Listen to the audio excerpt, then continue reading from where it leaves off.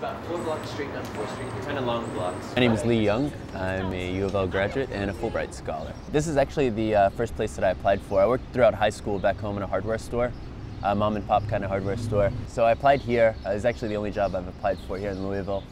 And I got the job, and it's actually a great place to work because it is kind of a smaller operation, and it's got a family feel, I guess you could say.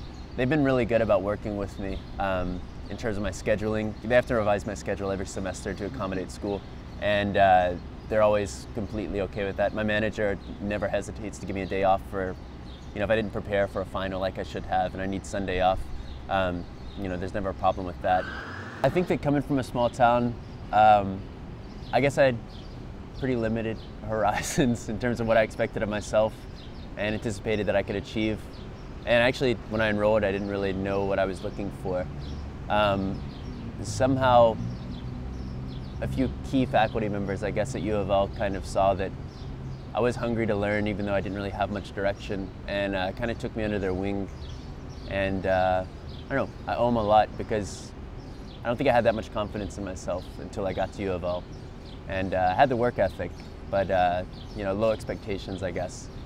And the people that I've met at UofL, both the students that have challenged me to do as well as they're doing, because there's always a competition among students, but also the faculty that have refused to let me cop out and say, well, at least I'm here. It's like, no, that's not good enough.